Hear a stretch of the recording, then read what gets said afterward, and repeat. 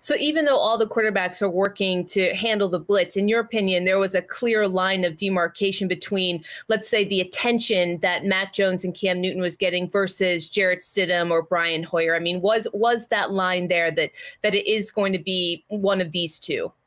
It was, and it was there really from the first day of minicamp. I would say during the optional portion of the offseason program, during these OTA workouts, there were days where it looked like Jarrett Stidham was the lead guy. There were days where Cam Newton was the lead guy. There were days where Mac Jones was, getting some surprising reps with guys that we would assume are going to be starters. But once minicamp began and everybody was there, everybody except for Stephon Gilmore, I know we're going to talk about that in a minute. But once that started, it really was Cam Newton was always the first guy up, quarterback drills or in these offensive versus defensive competitive periods of practice. Mac Jones was always second.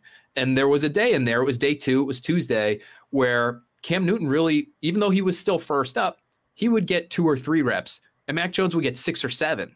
And that stood out to me because it felt like if there's going to be a transition that happens here, and it clearly becomes Mac Jones's job at some point this offseason, it's going to be, you're going to see Cam Newton not play that well, which he didn't through 2 days of minicamp. Mac Jones play serviceably, but you're also going to see the reps go way up because at some point, Carolyn, they're going to have to give one of these guys the lion's share of practice reps because they have to get him ready for week 1. Both of these guys need a lot of work. So you can't split it 50-50 and then right before week 1 say, this guy's been better, let's go with him.